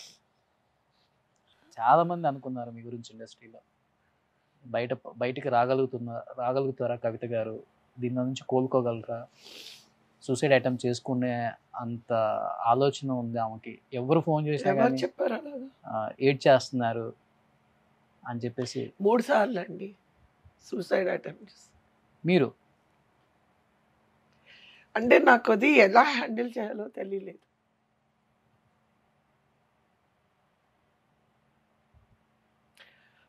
Three times attempted. వద్దు, ఇది బతికున్నన్ని రోజులు ఈ పెయిన్ మనం తీసుకోకుండా లైక్ ఫినిష్ ఇట్ ఆఫ్.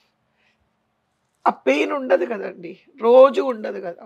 అట్లా ఒకరోజు మా నేబర్ లేడీ ఇదేదో పిచ్చి పని చేస్తుంటే కొట్టింది ఆవిడ. కొట్టి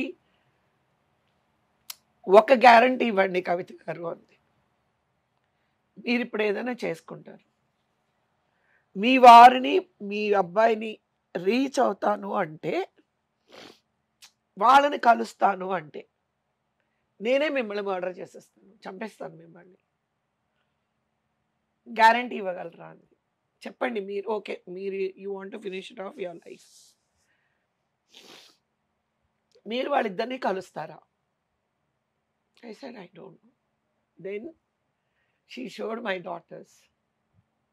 మీరు 3 సార్లు సూసైడ్ చేసుకున్నాను అని చెప్పారు కదా, ఆ 3 సార్లలో ఒక్కసారైనా కానీ మీ వెనక ఒక 2 ఆడబిడ్డలు ఉన్నారు మిమ్మల్ని నమ్ముకొని, మీ కూతుర్లు అని అనుకోలేదా మేడం? ఒకలాగా మెంటల్ లాగా వచ్చేస్తుంది రోషన్ గారు. You should be in my shoes, it will be very painful. నేను కాదు, నా పరిస్థితుల్లో ఎవరున్నా they will feel the same అని నేను అనుకుంటున్నాను. ఆవిడ అదే వాళ్ళిద్దరిని మదర్స్ డే చెప్తున్నాను, మీరు ఎప్పుడు నన్ను ఒక్కడికిలాగా అనుకోవచ్చు. థ్యాంక్ యూ, మా సాయి అనుకుంటాను నేను. Be happy. Thank you, thank you. I know your pain ma'am. అది ఎవరు వచ్చినా కానీ తీర్చలేని ఒక బాధ. జీవితాంతం ఏ అమ్మకైనా కడుపుడు పుట్టిన ఒక కొడుకు, జీవితాంతం తోడుగా ఉన్న భర్త ఒకేసారి మన జీవితంలో నుంచి బయటకు వెళ్ళిపోతే ఎంత పెయిన్ ఉంటుందో. థ్యాంక్ యూ రోషన్ గారు, థ్యాంక్ యూ సో మచ్. ఎప్పుడైనా మా ఇంటికి రావచ్చు. థ్యాంక్ యూ, హ్యాపీగా చూసుకుంటాను. Thank you so much. Thank you. Be happy. ఆవిడ అన్న తర్వాత ఆవిడ చూపించింది ఇద్దరిని లాక్కొచ్చి పిల్లల్ని. గ్రేట్. నిజంగా ఇప్పుడు అర్థమైందా మదర్స్ డే మిమ్మల్ని స్పెషల్గా ఎందుకు రమ్మన్నాను? భూదేవికి ఉన్నంత ఓపిక, సహనం ఒక అమ్మకు ఉంటుంది. అన్నీ భరిస్తారు. ఇంకా ఓకే, ప్రాణం ఎప్పుడైనా పోతుంది, ఎవరు ఆగాలంటే ఆగదు, వెళ్ళాలంటే వెళ్ళిపోతుంది. ఉన్నంత వరకు ఓకే, ఈ పిల్లల కోసం ఒక తల్లిగా ఉండాలి అని చెప్పి నేను ఇంకా దెన్ ఐ బికేమ్ స్ట్రాంగ్. అప్పుడే అనుకున్నాను బిజీ. ఇప్పుడు ఎలా ఉంటుందంటే ఎంప్టీ మైండ్, డెవిల్స్ వర్క్షాప్ అంటారు కదా. సో ఆ టైంలో నాకు ఏమనిపించింది అంటే, ఫుల్ షూటింగ్స్లో బిజీగా ఉంటే బాగుంటుంది, బయటపడవచ్చు, కొంత ఎక్కువ వర్క్ ఉంటే వర్క్లో ఉండిపోతాము.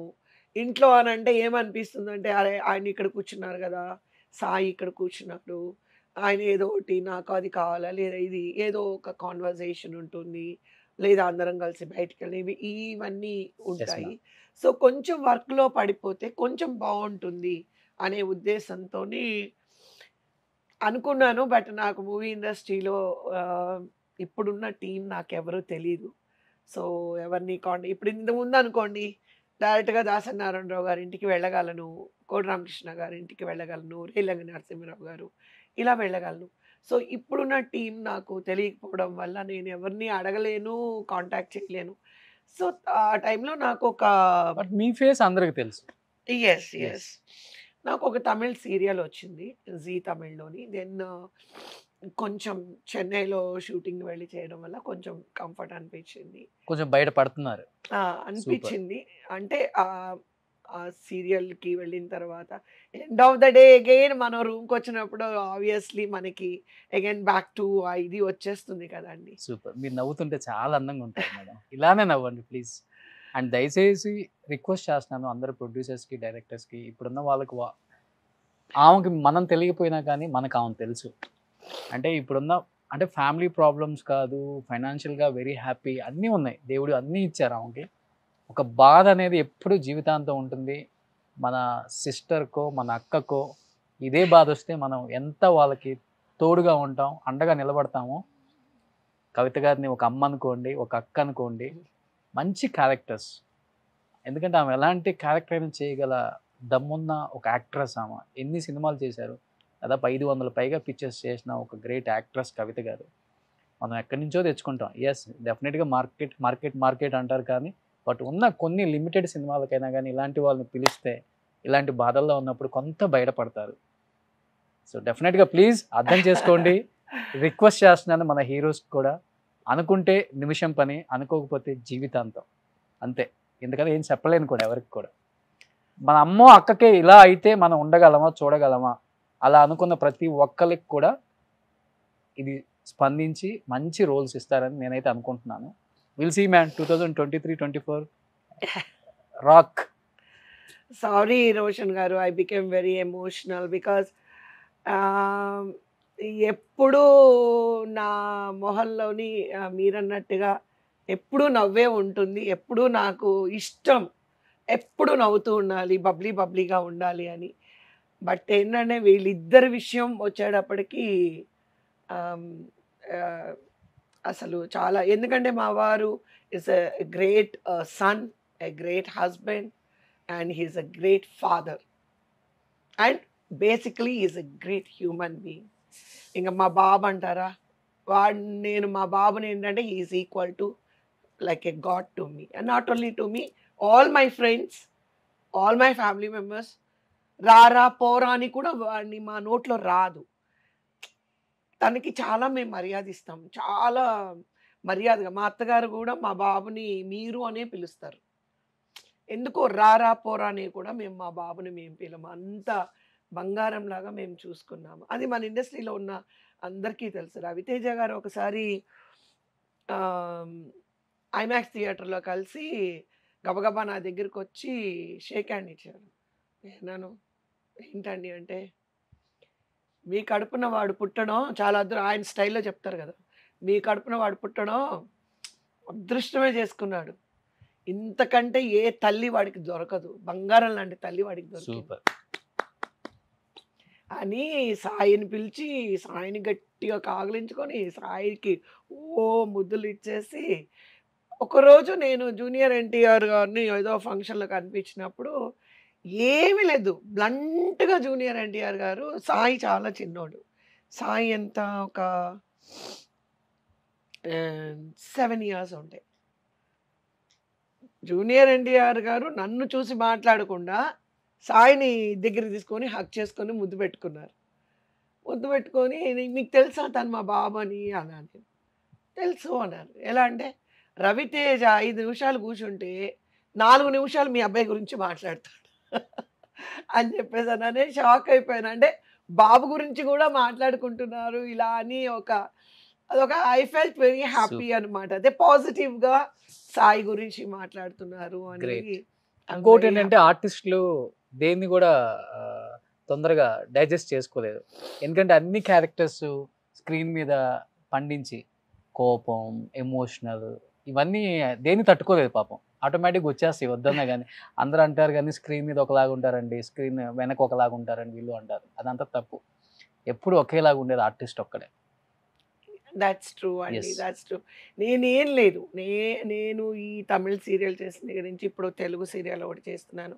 నేను కోరుకునేది ఏంటంటే లైక్ మీరు అన్నట్టుగా డబ్బు కోసమో లేకపోతే ఇప్పుడు నాకేదో పెద్ద పేరు రావాలి, ఓ ఆ ఆర్భాటం అలా లేదు. నాకేంటంటే just go and do work, keep my self busy. ఇవన్నీ కొంచెం మర్చిపోవచ్చు, వర్క్ ఉంటే మర్చిపోలేము, అట్లీస్ట్ ఒక కొంత relief. లేదంటే అందులోనే ఉన్నారనుకోండి యూ విల్ ఫాల్ సిక్ అండి. నేను చాలా ఒక 1 ఇయర్ ఫుల్ ట్రామాలో ఉండిపోయాను. నేను మీకు తెలియదు, చాలా ట్రామాలో ఉండిపోయాను ఆ సీరియల్ స్టార్ట్ అయ్యి. తర్వాత మాకు ఏమైందంటే నేషనల్ లీడర్స్ కానీ మా స్టేట్ లీడర్స్ కానీ అందరూ ఇంటికి వచ్చి చూసి ఒకే మాట అన్నారు, ఇన్ని రోజులు కవిత గారు చూద్దాము, ఏంట్లే సరే ఏదన్నా మంచి వర్క్ ఆవిడకి ఏదన్నా ఒక ఏమంటారు పోస్ట్ లాంటిది అనుకున్నాము, ఇప్పుడు మిమ్మల్ని ఇలా చూసిన తర్వాత లేదు మిమ్మల్ని ఫుల్గా బిజీ పెట్టాలి అని చెప్పి ఇప్పుడు నాకు మిరియాలు కూడా ఇన్ఛార్జ్గా వేశారు. బీజేపీ. అదేమైపోయింది, ఫుల్ టైం వర్క్ అయిపోయింది నాకు. లైక్ అంటే నేనే వాలంటరీగా చేసుకుంటున్నాను, మీకు అర్థమైంది కదా, జస్ట్ ఆక్యుపై. ఇప్పుడు షూటింగ్ ఉన్నప్పుడు షూటింగ్ వెళ్తాను, షూటింగ్ లేనప్పుడు then I just concentrate on a party work అనమాట. అంటే ఏదో ఒక పని పెట్టుకొని మైండ్ని ఆక్యుపై చేసుకోవాలనేది నా ఉద్దేశం. బట్ ఇంత జరిగినా కూడా మనకంటూ వెల్ విషెస్ ఉంటారు ఇండస్ట్రీలో కూడా. మీకు ఏమైనా ఇబ్బంది లేదు కవిత గారు, మేమున్నాం, గో హెడ్ అని చెప్పి మీ భుజం తట్టి మీకు ధైర్యం చెప్పిన వాళ్ళంటే ఎవరని చెప్తారు? హీరోస్ కానీ. చిరంజీవి గారు, ఓకే, తర్వాత మన నరేష్ ఏంటంటే మా తమ్ముడు క్లాస్మేట్.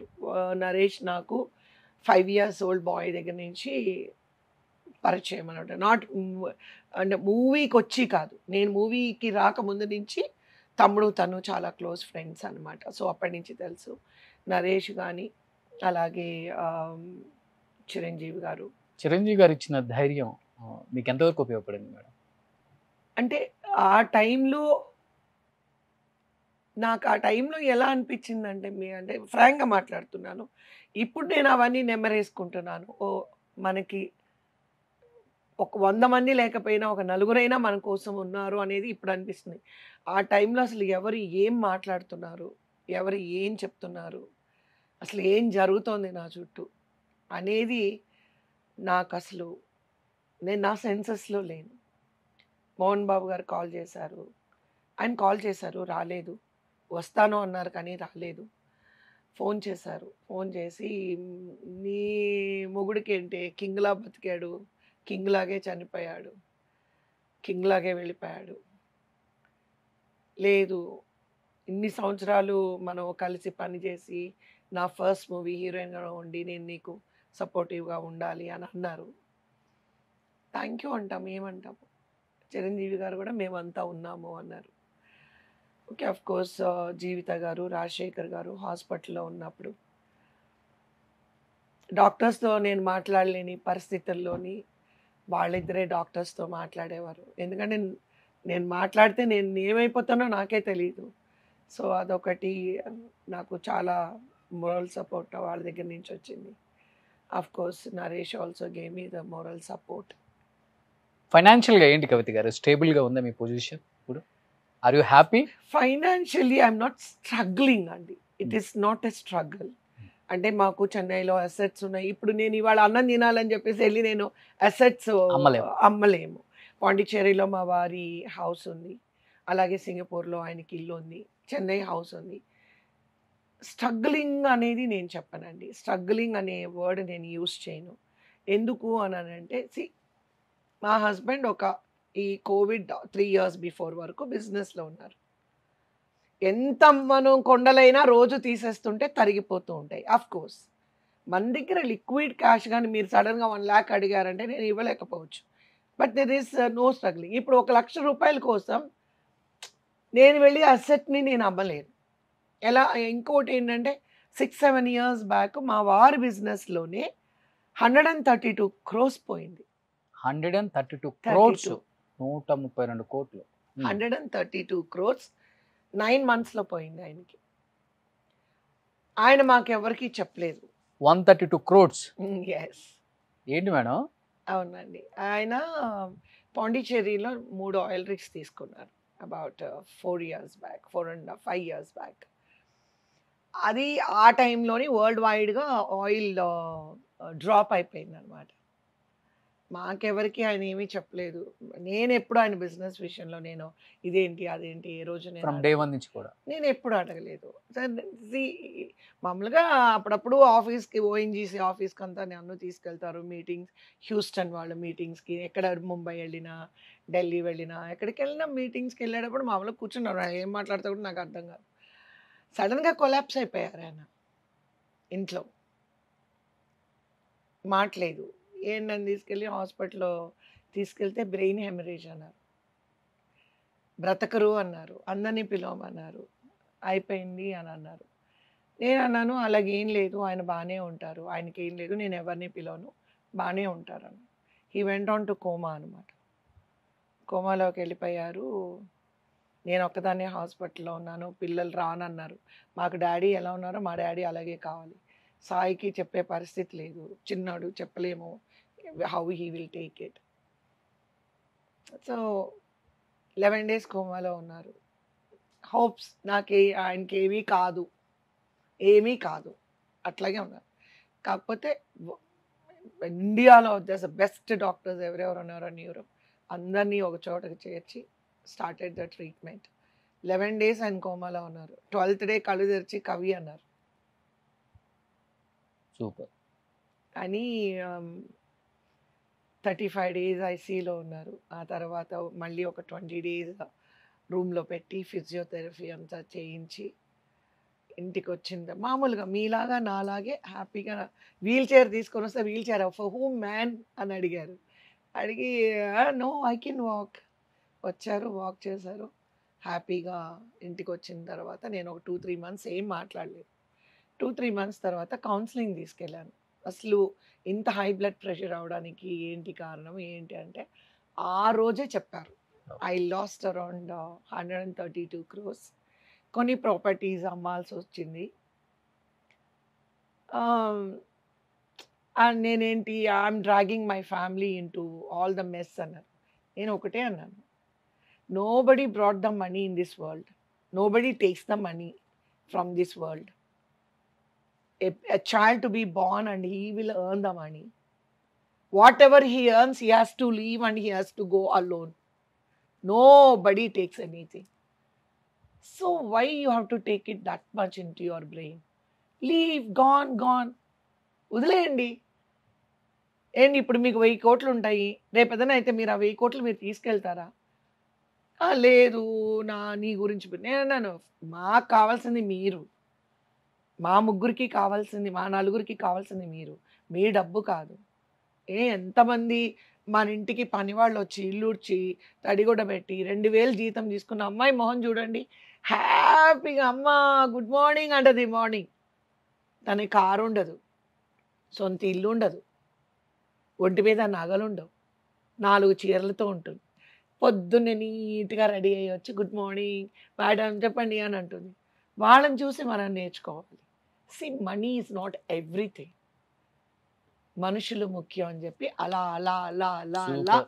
ఆయన్ని నువ్వు ఇంత పోయిందని చెప్తున్నాను, నువ్వు నవ్వుతూనే ఉన్నావు అంటే మీరున్నారు కదా, నాకేం కావాలి, మా నలుగురికి మీరున్నారు, కావాలి. మీ డబ్బు నేను ఏం చేసుకుంటాను? ఇప్పుడు నాకు 1000 కోట్లు ఇస్తారు, మీరు లేరు, నేను ఆ 1000 కోట్లు నాకెందుకు? I'm not for money, we want you అంటే అప్పటి నుంచే దెన్ వీకేమ్ అబ్బా. ఎప్పుడప్పుడు అంటారు ఇలా అని, మై వైఫ్ టేక్స్ కేర్. వాళ్ళ బ్రదర్ వైఫ్ వచ్చారు జస్ట్ కోవిడ్కి ఒక 2 years, అదే కోవిడ్ రాకముందు 2019 వచ్చినప్పుడు హౌ ఆర్ యూ మ్యాన్ అని వాళ్ళ బ్రదరు వదిన అడుగుతుంటే అంటారు, my wife takes care of me so well, you can see me how good అని అంటారు. సో నేను మీరు ఇందాక కూడా అడిగారు మీరు అంత డబ్బు అని. I don't know, I'm not a money person. I love people. మనుషులు ఎక్కువ ఇష్టపడతాను, ప్రేమించే వ్యక్తుల్ని, గౌరవించే వ్యక్తుల్ని, చాలా ఇష్టపడతాను. ఆటోలో వెళ్ళడానికి నాకు ఆటోలో వెళ్ళాలా అట్లా అనుకోను నేను. పెద్ద పెద్ద కార్‌లో వెళ్ళాలి, కార్‌లోనే వెళ్ళాలి, ఒంటి నిండా నగలేసుకోవాలి, ఇలా ఉండాలి, అలా ఉండాలి. ఎందుకో తెలీదు. డీసెంట్‌గా డ్రెస్ అప్ చేసుకోవాలి, నీట్‌గా వెళ్ళాలి. మనిషి మన వల్ల అయితే నలుగురికి సాయపడాలి. ఈ ఆలోచన తప్ప ఎప్పుడు నాకు అలా లేదు. అంటే ఇన్ని మంచి క్వాలిటీస్ ఉన్నాయి మేడం, ఎవరిని తొందరగా ద్వేషించరు కూడా. అలాంటిది ఒక స్టార్ హీరోయిన్తో ఒక గొడవ ఆ రేంజ్కి వెళ్ళిపోయిందని చెప్పి విన్నాను. చిటికేసి కవితకి ఒక ఛాలెంజ్ విసిరింది అని. Is it correct? రీసెంట్గా ఆ హీరోయిన్ కూడా మళ్ళీ మీకు కౌంటర్ కూడా ఇచ్చినట్టు, అవసరం దమ్ముంటే నా ముందు మాట్లాడు అని కూడా ఎవరు అది? కౌంటర్ ఇచ్చినట్టు కూడా చూశాను. నన్ను ఒక హీరోయిన్ అందా? అవును. నన్ను ఏ హీరోయిన్ అలా అన్ని నాకు గుర్తులేదండి. ఎవరు? నేను విన్నాను ఒక హీరోయిన్, ఎనీ క్లూ? జయచిత్ర గారు అని విన్నాను నేను. జై చిత్ర గారు నన్ను అప్పుడు ఏడిపించేవారులేండి. ఆవిడ సీనియర్, నేను జూనియర్ కదా. ఆవిడ నన్ను చాలా ఏడిపించారు. అప్పుడు చాలా గొడవలు అయ్యి సినిమా కూడా ఆగిపోయింది ఆ టైంలోని. ఎలా ఆ మామూలుగానే ఆ స్టైలే వేరే ఉంటుంది సినిమాలో, మీతో ఎలా స్టైల్గా చెప్పారు అది? అంటే నేను అనేది ఆవిడ బేసిక్గానే అలా ఉంటారు. ఇప్పుడు నాది కంటిన్యూటీ సారీ, తనది ఫ్రెష్ సారీ. ఇప్పుడు నేను బ్లూ అంటే తను ఆ రోజు అదే బ్లూ కట్టుకుంది అనుకోండి, డైరెక్టర్లు ఏం చెప్తారు, మేడం తనది కంటిన్యూటీ మీరు మార్చుకోనంటే నేను మార్చుకున్నా, ఏ పో నువ్వు వెళ్ళి మార్చుకొని రా అంది. సరే అప్పట్లో అంటే ఏదో 16 ఏళ్ళు 15 ఏళ్ళు ఓకే ఇలా అంటాము. నేను ఒక ఏజ్ క్యాచప్ అయ్యాను కదండి. ఇప్పుడు కూడా అలా అంటే ఇట్ ఇస్ టోటలీ డిఫరెంట్. మీరు అనాల్సి వస్తుంది ఎట్లా? నేను అన్నాను జస్ట్ మైండ్ యువర్ వర్క్ అన్నాను. అన్నారా? Mind your work, just talk to them, you don't do like this. నేను అది కూడా అన్నాను, చెప్పింది చేస్తా సినిమా కాదు జయచిత్ర గారు, ఇట్లాగే అన్నాను. చెప్పింది చేస్తాలో మీరు నన్ను చాలా ఇబ్బంది పెట్టారు, ఆ రోజు లాగా ఈ రోజు కాదు, వాళ్ళు ఏం చెప్తున్నారో మీరు అది వినండి, మీకు నాకు గొడవ ఎందుకు అని. ఆ ప్రొడ్యూసరు డైరెక్టర్కి ఆ సీన్ గురించి పెద్ద ఇదైపోయి సీరియల్ ఆ మూవీ ఆగిపోయింది 1 year. అవునా? అసోసియేషన్ వరకు వెళ్ళి వేరే ఆర్టిస్టులు వచ్చి మాట్లాడతారు కదా మధ్యలోని. ఇప్పుడు సపోజ్ మీరు నన్ను ఏదన్నా అంటుంటే ఆర్టిస్టులు మాట్లాడతారు కదా. విను చక్రవర్తి గారు అని ఆయన హస్బెండ్ క్యారెక్టర్ అనమాట జయచిత్ర గారికి. ఆయన ఏదో డైరెక్టర్ చెప్పింది వినొచ్చు కదా అని అట్లా ఏదో చెప్తారు కదా. చెప్పినప్పుడు అట్లా మాట పడి నా గురించి అని నేను అనుకోను. ఆ రోజు వీళ్ళందరూ పెద్ద గొడవ అయిపోయి షూటింగ్ ఆగిపోయింది 1 year. 1 year ఒక చీర వల్ల. అసోసియేషన్కి వెళ్ళి మరి వాళ్ళంతా ఏదో చేసి తర్వాత నాతో మాట్లాడేవారు కాదు. నేనేంటంటే అది పెద్ద సీరియస్గా తీసుకోను. మన ప్రొడ్యూసర్ లాస్ అవ్వకూడదు, మన ప్రొడ్యూసర్ కష్టపడకూడదు. ఇప్పుడు నాకు ఎలా అంటే రోషన్ గారు ఎవరు నాకు కౌంటర్ ఇవ్వాలన్నా, ఎవరు నన్ను ఏమనాలనుకున్నా, మనం వెళ్ళి ఎవరి దగ్గర దేహీని అడిగి మనం తినడం లేదు. అది పెద్ద లెక్కే చెయ్యను నేను ఇప్పుడున్న పరిస్థితికి. I really don't care. Super. Because ఇప్పుడు నేనే అంటున్నాను, ఇప్పుడు నా ముందే ఆవిడ ఇప్పుడు ఏదన్నా అన్నారంటే definitely I don't accept it. నేను ఆవిడలాగా రూడ్గా మాట్లాడకపోయినా ఫర్మ్గా మాట్లాడతాను. యూ అండర్స్టూడ్ కదా. అందరూ ఆ భాషలోనే మాట్లాడాలని లేదు కదా. నా way of handling things are different, her way of handling things are different. But ఏదన్నా ఈ మధ్య కాలంలో కాస్ట్యూమ్ చేంజ్ చేసుకునే విషయంలో ఒక క్యారవాన్లోకి వెళ్తే హీరోయిన్ గెట్ అవుట్ అని చెప్పారు. హీరోయిన్ కాదు, character artist. Okay. Get out అని అంటే చంప పగిలిపోతుంది. మీరు మరీ ఇమాజినేషన్లోకి వెళ్ళకండి. గెట్ అవుట్ అంటే కనుక గూబ పగిలిపోతుంది. గెట్ అవుట్ అనే అంత లోపల ఉంది కవిత గారు. గెట్ అవుట్ అనే వర్డ్ కనుక అది ఒక గూబ 2 గూబలు పగిలే. ఒక్కటి పగిలితేనే ఇంకేం దిమ్మ తీరుగుద్ది, ఇంక రెండో గూబ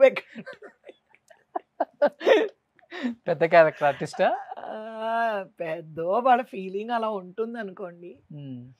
పెద్ద చిన్న అంటే మీకు క్యారవాన్ ఇవ్వలేదా లేకపోతే ఏంటి ఆ రోజు?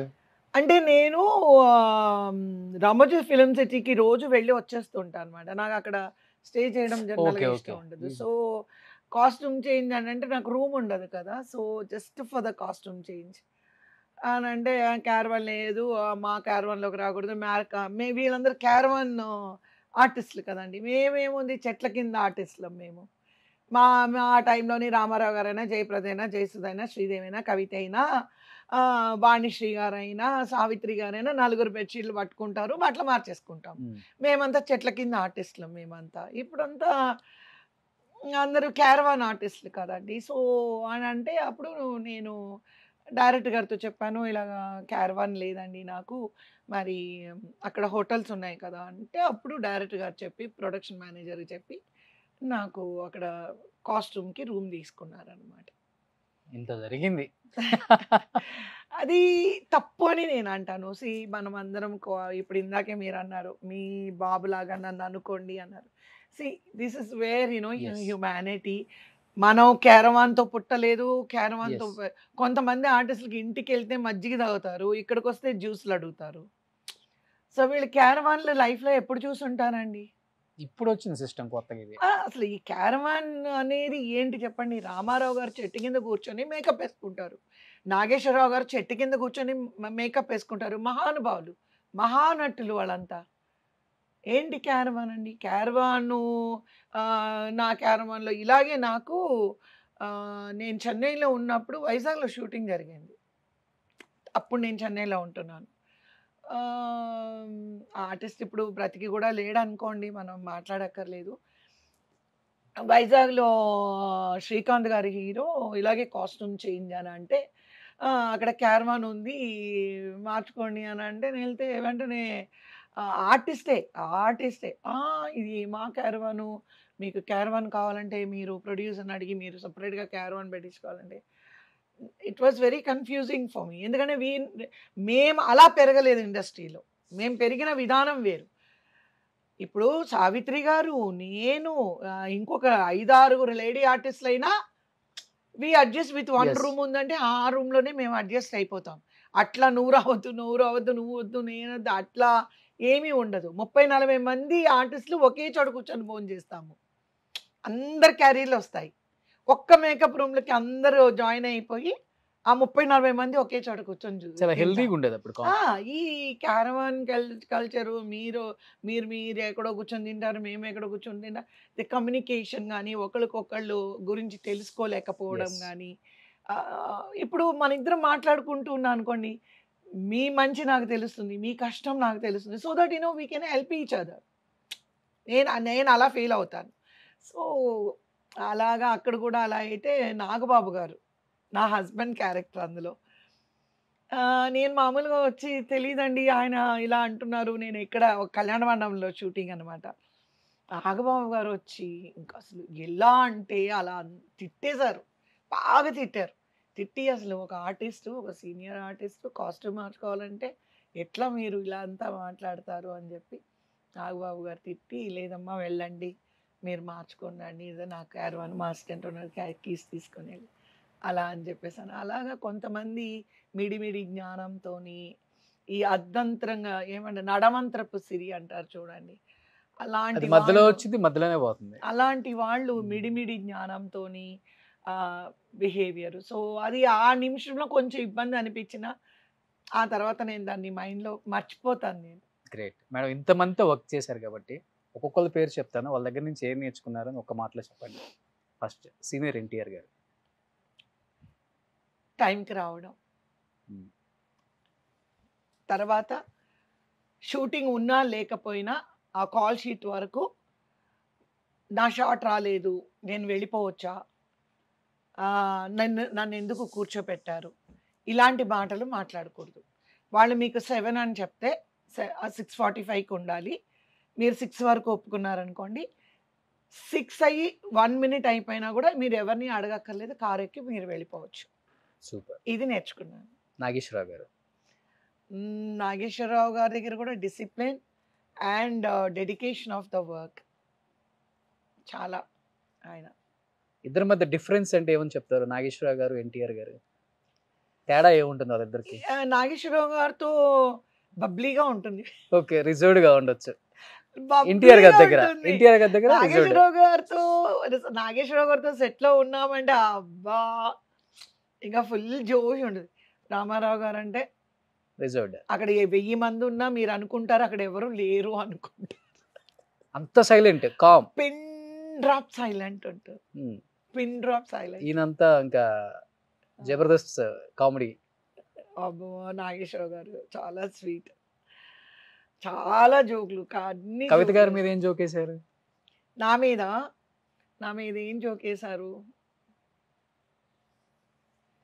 నా మీద ఏం జోక్ వేయరు. ఎప్పుడు చూసినా నీ దగ్గర నేను పొట్టిగా ఉంటాను, నువ్వు నా షూటింగ్లోని చెప్పులు లేకుండా యాక్ట్ చేయాలని చెప్తాను. ఓకే. ఒక పెద్ద యాక్ట్రెస్ వచ్చినప్పుడు ఆమె ఏం చెప్పారంటే నాకు ఇప్పటికి బాగా గుర్తు, ఏమండి జీవితం అంతా బోర్ కొడుతుంది, ఎవరైనా పెంచుకుంటే బాగుండంటే, ఊకో నిన్నెవడు పెంచుకుంటాడు, ఇప్పుడు ఎవరైనా ఉంచుకుంటాడు కదా. చాలా చాలా అబ్బా చాలా హ్యూమరస్ గా ఉంటారు.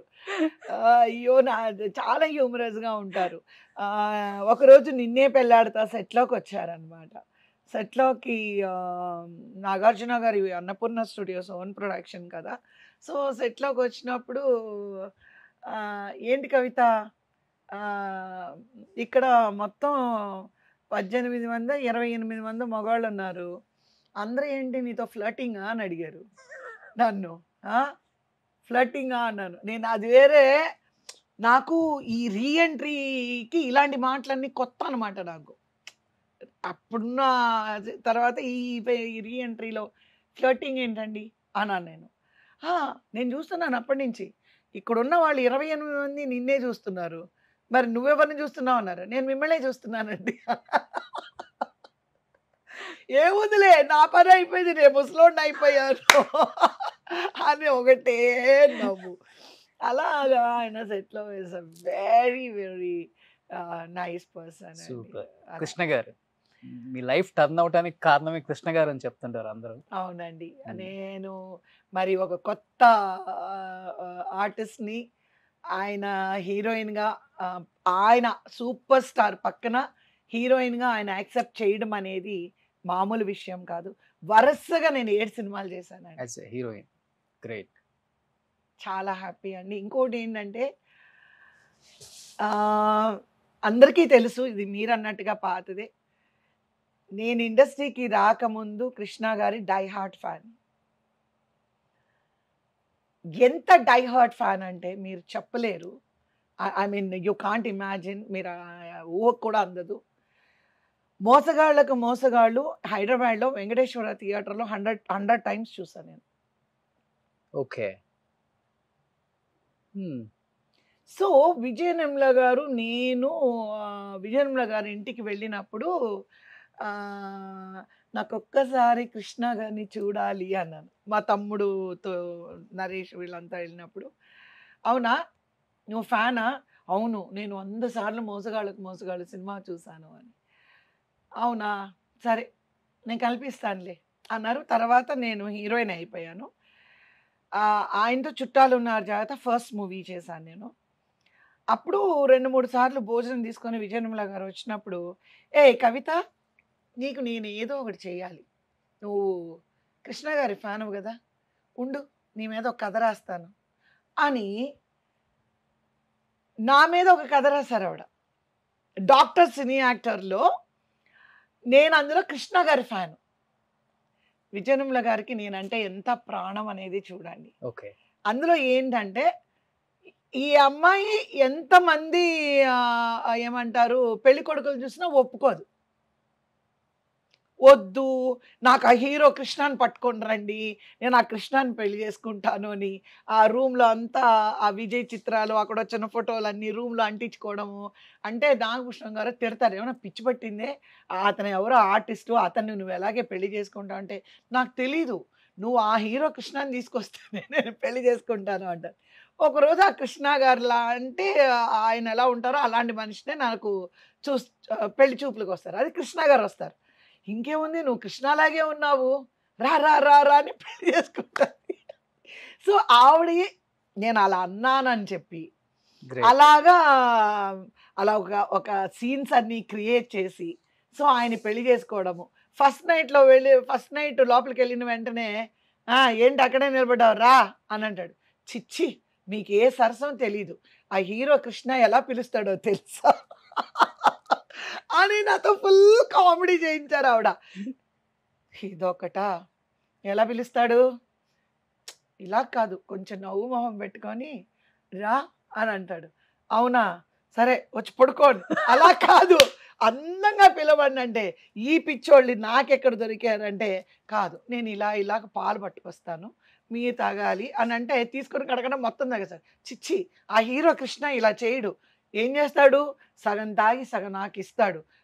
బాబు ఇది ఎక్కడరా బాబు చచ్చిపోతున్నాను ఈ సినిమా పిచ్చి దాంతో అని పోలీస్కి ఫోన్ పిచ్చి ఆసుపత్రికి ఫోన్ చేస్తాడు. తొందరగా రండి మా ఆవిడ బాగానే పెళ్లి చేసుకుంది బాగానే వచ్చాము కానీ ఫస్ట్ నైట్లో వచ్చేటప్పటికి తనకి పిచ్చి వచ్చేసి ఎవడో హీరో కృష్ణ అంట అదంట ఇదంట పిచ్చి వచ్చినట్టు మాట్లాడుతుంది అని అంటప్పటికి కాలు మీద పడుతుంది. నాకేం పిచ్చి కదండి, అయితే నేను చెప్పినట్టు వింటావా, వింటాను పడుకో ఇటు చూడు అని అంటారు అనమాట. మీరు ఆ సినిమా చూడాలి. ఒక hero Krishna fan personal life గా ఎలా ఉంటుంది అనేది విజయనగరం గారు సూపర్ గా క్రియేట్ చేశారు. కృష్ణరాజు గారు is a wonderful human being. Savitramma దేవత. చిరంజీవి గారు is a very best co artist. Balakrishna గారు very humorous and is a baby. Venkatesh గారితో నేను వర్క్ చేయలేదు. నాగార్జున గారు చేశాను. Very naughty. సెట్ లో అసలు బాగా నాటీగా ఉంటారు ఆయన. Is a very good person. Super. Final గా మీ Roshan is the best. Roshan is a very nice person. Roshan is a kind hearted. Thank you. మీరు ఇలాగే ఎన్నో మంచి ఇంటర్వ్యూలు చేస్తూ ఎక్కడ ఎవరిని నొప్పించకుండా ఎవరిని ఇబ్బంది పెట్టకుండా ఎవరిని బాధ పెట్టకుండా వాళ్ళ బాధను అర్థం చేసుకొని ఎలా అయితే ఇప్పుడు చాలా ఇంటర్వ్యూస్లో you are very nice, you are kind to everybody. మీరు అలాగే ఉండాలి. మీరు ఇంకా చక్కగా ఎన్నో ఇంటర్వ్యూస్ చేయాలని నేను ఆశిస్తున్నాను. Thank you. ఇలా ఈరోజు నిజంగా మీరందరినీ అభిమానిస్తారు. సీనియర్ ఆర్టిస్టులకి మీరు చాలా గౌరవిస్తారు. ఆ గౌరవంతోనే ఆ నమ్మకంతోనే ఈరోజు మీ ముందు ఈ ఇంటర్వ్యూకి. ఎందుకంటే రోషన్ గారు ఈ ఇష్యూ అయిన దగ్గర నుంచి ఇంటర్వ్యూ అంటే ఎక్కడో చోట వాళ్ళ పేరు వస్తుందేమో అని భయపడి, నేను తప్పుగా అనుకోకండి, వాళ్ళిద్దరి పేరు వాళ్ళ మాట వస్తేనే కొంచెం టెన్షన్ పడుతున్నాను నేను.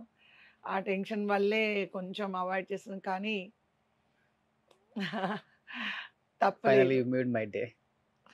సో డెఫినెట్గా మేము చాలా మందికి మీరు ఇన్స్పిరేషన్, చాలామంది మహిళలకు కూడా. అందుకే ఈ మదర్స్ డే సందర్భంగా అసలు మీరు ఎంత స్ట్రాంగ్గా ఇంత పెద్ద ఇష్యూ జరిగినా కానీ బయటపడి మళ్ళీ ఇప్పుడు బీజేపీ పార్టీలో కావచ్చు, ఇటువైపు సినిమాల వైపు కావచ్చు, తమిళ ఇండస్ట్రీలో కావచ్చు, అండ్ ఫ్యామిలీని చూసుకునే విధానంలో కావచ్చు, ఇద్దరు కూతుర్లు, అందమైన కూతుర్లు, మీలాగే ఒక మనవరాలు, ఇంతమందిని ఒక మహిళ, ఒక ఆడది తలుచుకుంటే ఏదైనా చేయగలదు అని చెప్పి నిరూపిస్తున్నారు మేడం ప్రజెంట్ సొసైటీకి. ఒకటి రోషన్ గారు, నేను no regrets in my life. Roshan గారు మంచి అమ్మ నాన్న, మంచి ఫ్యామిలీ. మా అమ్మ నాన్నగారి ఫ్యామిలీలో 14 మెంబర్స్, అమ్మ ఫ్యామిలీలో 9 మెంబర్స్. నేను చాలా పెద్ద ఫ్యామిలీ నుంచి వచ్చాను, ఉమ్మడి కుటుంబం నుంచి వచ్చాను. దేవుడి దయ వల్ల నా ఇండస్ట్రీ, ఎంతోమంది ఇండస్ట్రీ గురించి చెడు మాట్లాడతారు. కొన్నిసార్లు నాకు చాలా బాధ అనిపిస్తుంది. ఇండస్ట్రీ ఈ కళామ తల్లి, బంగారం లాంటి ఒక కళామ తల్లి. ఎంతోమంది ఈరోజు మీరు నన్ను ఈ ఇంటర్వ్యూకి పిలిచారు అని అంటే ఈ కళామ తల్లి వల్లే మీరు నన్ను పిలిచారు. కాబట్టి ఇండస్ట్రీని నేను మీ ద్వారా రిక్వెస్ట్ చేసుకునేది ఏంటంటే, మనము ఎలా నడుచుకుంటామో అనేది ముఖ్యం, కానీ ఇండస్ట్రీని బ్లేమ్ చేయడం కానీ, ఇండస్ట్రీని తూలనాడడం కానీ, ఇండస్ట్రీలో ఉన్న వాళ్ళని తూలనాడడం కానీ అది కరెక్ట్ కాదని నేను ఫీల్ అవుతున్నానండి. సో మీ ఛానల్ ద్వారా నేను చెప్పదలుచుకున్నాను. బంగారం లాంటి ఈ కళామ తల్లి నాకెంతో చేసింది. ఎంతోమంది ఆదరాభిమానాల్ని నాకొచ్చేలా చేసింది. ఎన్నో అవార్డులు కానీ, రివార్డులు కానీ, ఆర్థికంగా కానీ, నాకు ఆర్థికంగా కష్టాల్లో ఉండే నేను ఇండస్ట్రీకి రావడం జరిగింది. ఆ కష్టాలన్నీ కూడా నా ఇండస్ట్రీనే నాకు తీర్చింది. సూపర్. ఒక్క పైసా కూడా మేము అప్పు చేయకుండా నాకు పనిచ్చి మమ్మల్ని మా ఫ్యామిలీ అంతా ఒక సెటిల్ అయ్యి అందరూ బాగున్నారు అని అంటే ఈ కళామ తల్లి చేసిన ఒక ఇచ్చిన మా అమ్మ ఇచ్చిన విద్య, ఈ కళామ తల్లి నాకు పెట్టిన ఒక భిక్ష అనేదే నేను చెప్తాను. అలాగే మా హస్బెండ్ ఫ్యామిలీ కానీ, మా హస్బెండ్ కానీ ఒక మంచి భర్త రావడం, బంగారం లాంటి పిల్లలు. మా పిల్లలు ఏంటంటే ముగ్గురు పిల్లలకి వాళ్ళకి ప్రేమ అనురాగాలు తప్ప వేరే ఏమీ తెలీదు. వాళ్ళకి వీళ్ళని చీట్ చేయాలి, వీళ్ళని ఒక మాట అనాలి, వాళ్ళని ఒక మాట అనాలి. ఏదైనా 4 మాటలు వాళ్ళే పడతారు కానీ ఒకళ్ళని ఎప్పుడు కూడా ఒక మాట అనరు. చాలా మంచి మనసున్న బిడ్డలు నాకు ఆ దేవుడిచ్చాడు. దేవుడు నాకు చాలా ఇచ్చాడు, చాలా తృప్తినిచ్చాడు. మంచి భర్త, మంచి ఫ్యామిలీ, మంచి ఇండస్ట్రీ, మంచి ప్రొడ్యూసర్స్, మంచి డైరెక్టర్స్, మంచి హీరోస్, మంచి కొలీగ్స్, మంచి ఫ్రెండ్స్. అంత చేసి ఈ ఒక్క చిన్న విషయంలో, ఈ సునామీలో వాళ్ళిద్దరూ వెళ్ళిపోవడం అనేది, ఇంత ప్రపంచాన్ని ఇచ్చి ఈ సునామీలో వాళ్ళిద్దరిని తీసుకెళ్ళిపోవడం అనేది అది మాటలకి అందని ఒక ఇదండి.